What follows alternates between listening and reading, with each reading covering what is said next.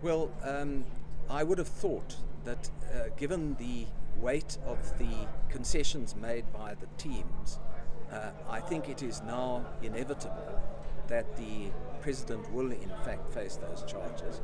And his best remedy is not to make representations and not to obfuscate and not to bring review applications.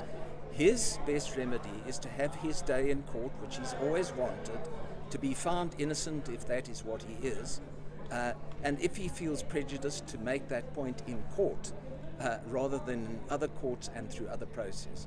This is a very real danger, and I think the court was alive to that danger, and that is why I think Justice Navsa made several references to the need to introduce something into the judgment that might give direction about how this case needs to be handled going forward. I think that's essential.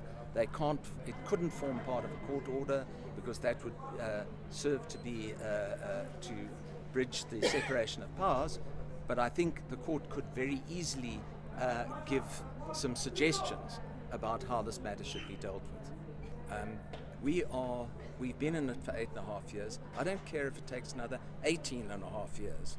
We are going to get to a situation where Jacob G. Zuma appears in court.